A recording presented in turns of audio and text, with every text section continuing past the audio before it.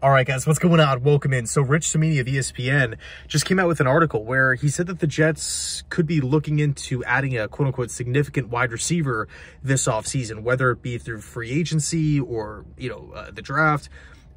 One way or another, the Jets are going to be looking into this position. Now, my first instant reaction is, yeah, we better. Joe Douglas better be looking at a wide receiver. Last season was a joke. Randall Cobb, under 100 receiving yards. Allen Lazard, big contract, 4 years, multi-year. You're not just handing a 4-year contract out worth $44 million for somebody that you don't know how to use, somebody that you don't have in your short and long-term plans. And he had, under 400 receiving yards? I think it was roughly around that 300 receiving yard mark. He was a healthy scratch in multiple games. Are you kidding me? Yeah, we have Garrett Wilson, obviously a stud, a true #1 wide receiver, but Xavier Gipson, undrafted free agent. Jason Brown-Late, undrafted free agent. Those two guys had to step up. Sorry about the glare here. They had to step up in the, in the latter portion of the year. I mean, talk about quarterback play, talk about offensive line play. Nathaniel Hackett was the offensive coordinator. Todd Downing, passing game coordinator. Brownlee and Gibson, I'm expecting those guys to get better, but as far as last season goes, I mean, talk about an uphill battle with what they had to deal with on the offensive side of the football. So, yeah, we better be looking at a wide receiver here. The good news, though, for the Jets, there's going to be plenty of them.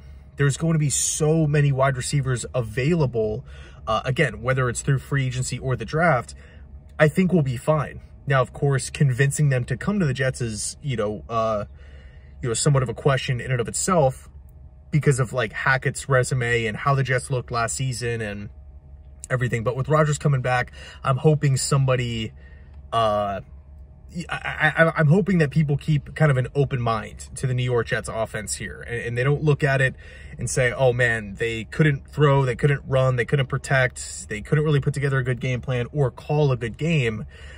Yes, Rodgers is coming back, but how long is he going to play? I'm hoping that we have free agent wide receivers looking at this team saying, you know what, I'm going to go to this, I'm going to go to this, go to the green and white.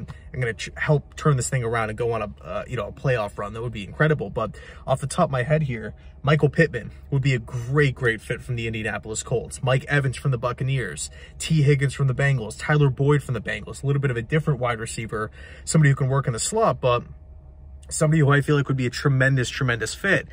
Calvin Ridley is going to be out there. DJ Chark, I feel like, is an underrated option. Maybe he's not the go-to #2, but somebody who I feel like could help this football team. Hollywood Brown.